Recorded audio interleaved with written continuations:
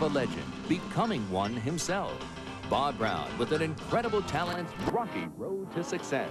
His father's son, when 2020 continues.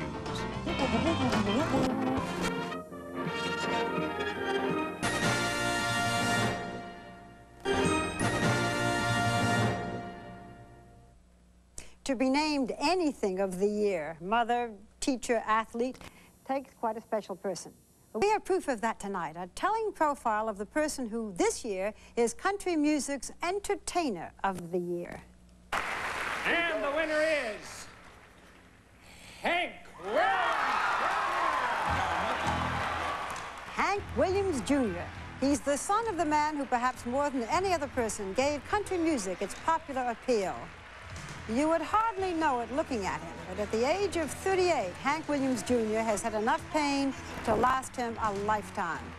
A few years ago, Bob Brown brought us his story, and what with Hank Jr. at a new height in his career, we felt an encore was in order. He is fascinated by guns, as his father was. Hillbillies 2, enemy 0. Fascinated by the cause and effect relationship between the parts. Load one, you skip one, you drop one. You drop by knowing what will happen and why it will happen. Drop one. It's a feeling that was difficult to grasp when he was younger because he was swept up in an unpredictable form of cause and effect between the legend his father had left behind and its impact on his life.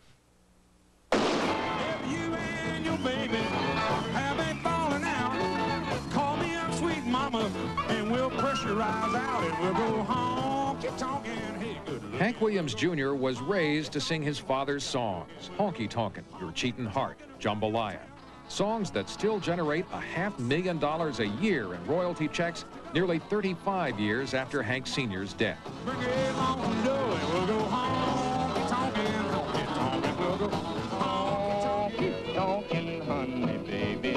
We'll go honky-tonkin' round this town. You know, when Daddy died, in the newspaper clippings it says hillbilly singer dies. But that hillbilly left a hell of a mark.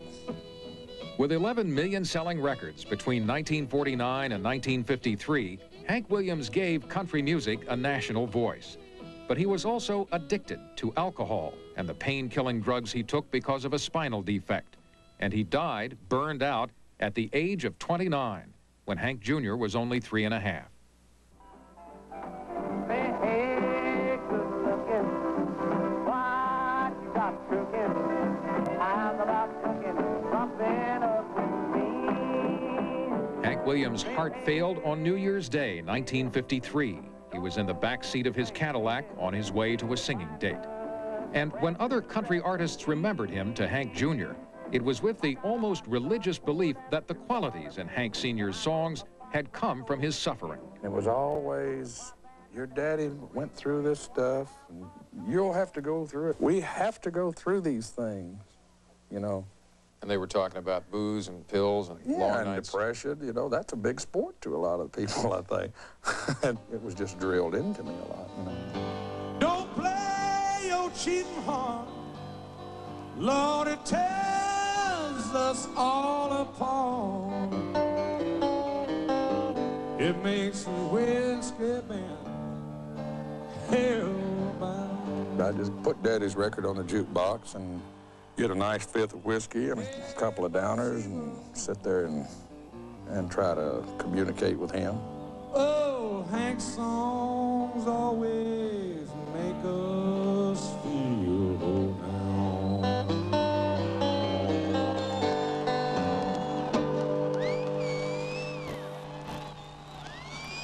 Hank Sr.'s troubles were recalled with chilling insight by a friend, comedian Minnie Pearl, who once rode in a car with him just to keep him sober between performances. She tried to ease his nerves by urging him to sing a hymn called I Saw the Light. And all of a sudden he stopped and looked at me, and of course I'll never forget it because it was such a haunted look he gave me, and he said, "But that's just it, Minnie, there ain't no light." Hank Williams' gravesite was dedicated in Montgomery, Alabama, a year and a half after his death. The small boy in the hat is Hank Williams Jr. Barely 5 years old, he had already learned how to tip his hat to a crowd as he rode in a parade after the dedication, followed by a riderless horse representing the father he vaguely remembered. Just like a blind man, I wandered along where his fears I claimed for my own. Then Hank Jr.'s mother, the late Audrey Williams, quickly became the caretaker of the Williams legend, even though she'd been divorced from Hank Sr. She groomed Hank Jr. to take his place. You were on the road and you'd started performing? I was on the road when I was 8. When they came to see an 8-year-old and 10-year-old, it wasn't for his wonderful voice. It was because he was the son of Hank Williams. They expected the miracle that had happened with his father, but I'm sure he felt when he'd come out on the stage that he was fighting a phantom because he was fighting the image of his father. Tonight, Hank Williams Jr., the 14-year-old son, to sing some of his dad's country music hits. Let's have a fine welcome for this youngster.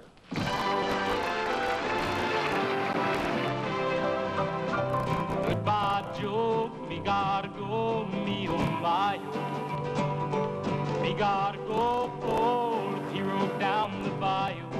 Hank Jr. was a country singing idol with a $300,000 a year recording contract by the time he was 14. Son of a gun, we'll have big fun on the bayou. Most of his friends were adults.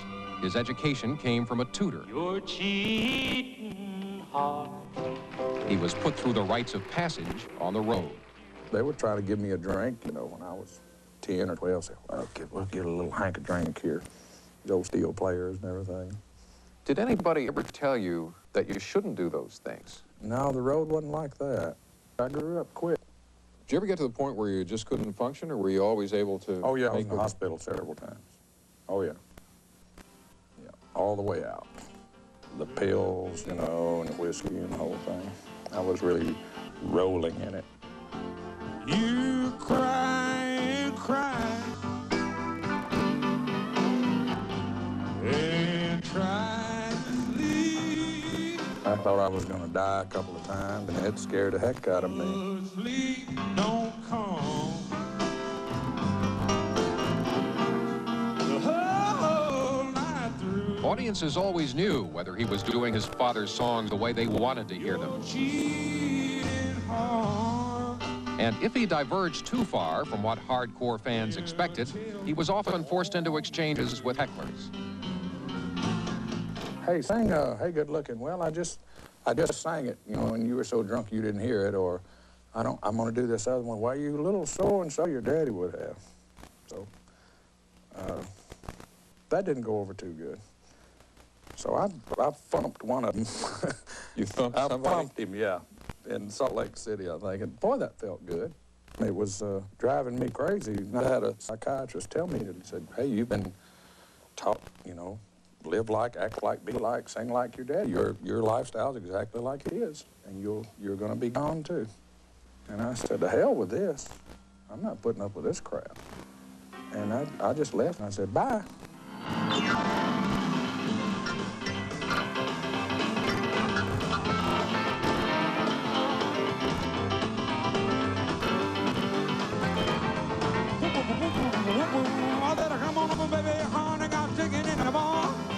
Saying goodbye meant leaving Nashville, moving to Cullman, Alabama, getting a new manager who knew nothing about the music industry, and rearranging his life.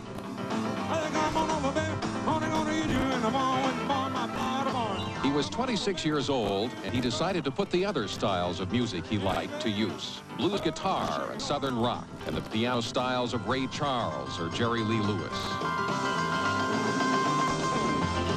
Ain't no rookies up here. Hey, you ain't begging.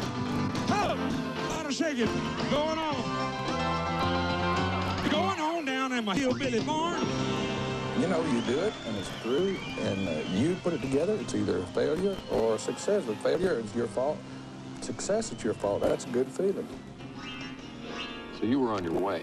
Yeah, it was really looking pretty good, and I had gotten this part straightened out, you know, the whiskey and the drugs and the cloning of Hank Williams. So I said, I'll either make it this way, or I'm going to go open that mailbox and get Daddy's checks and do a hell of a lot of hunting and fishing. But then, as he approached the age at which his father had died, he narrowly escaped his own death. Hank Jr. had grown up loving the outdoors. This trip took him into the Davis Mountains of West Texas on a deer hunt. How far away it was? The hunt was staged from a small cabin campsite with a group of friends, including Montana rancher Dick Willey. Willie was also with Hank Jr. in 1975 on a mountain climb in one of their favorite areas of Montana. It was that climb that nearly killed Hank Jr. We're crossing this snowfield, about 9,000 feet elevation, and he slipped and fell in the neighborhood of 500 to 700 feet. You want to stop so bad, but you can't stop. And I'm going down through there, and then there was a sharp boulder up in it, and it did the job right between the old eyes. You hit it face first. Yeah. About the only thing he had left was the one eye. It literally tore his nose off, drove it up through his head, and blew a hole in his forehead, which exposed the brain. And as far as his lower part of his head, his jaws, teeth, gums, they were pretty much ruined. You know, the doctor said that you've been left here for something. Yeah, he said your brain was out and penetrated with that rock a little. Whatever you want to be, he said, I suggest you follow it, because you talk about people say they've been born again. He said, believe me, you were.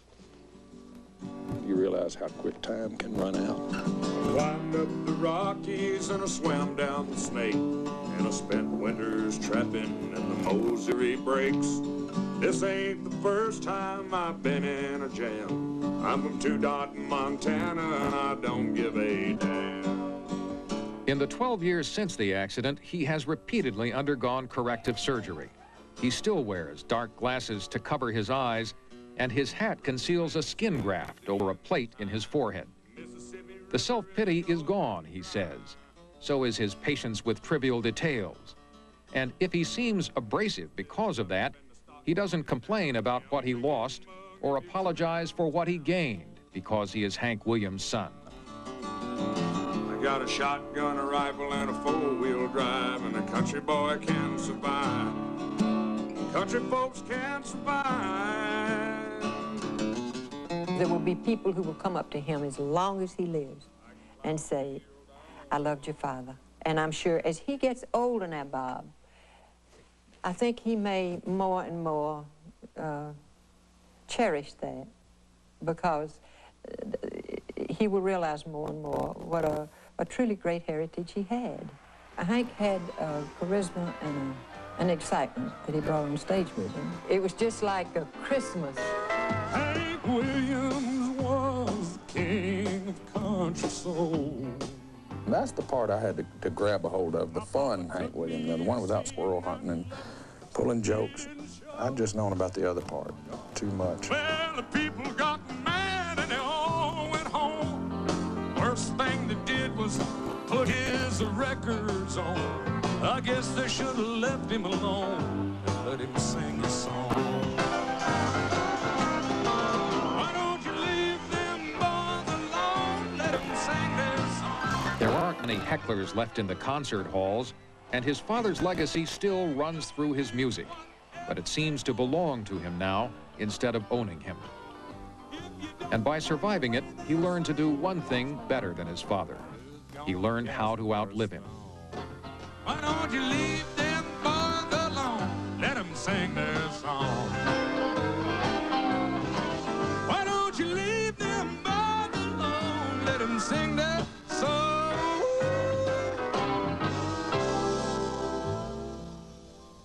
That's quite a story. How is he doing now? He's doing great. Every album that he recorded since he recovered from the fall off the mountain has gone gold or platinum. He's one of the top grossing concert acts of any type of artist in the country. It shows that you got to do it your own way, huh? Yeah, and he's a happy man tonight. He's back in Montana, and out his window he can see the mountain that he fell off of, but he says he's happy just being a Montana rancher. Wow, very interesting. Thank you, Bob. We'll be right back.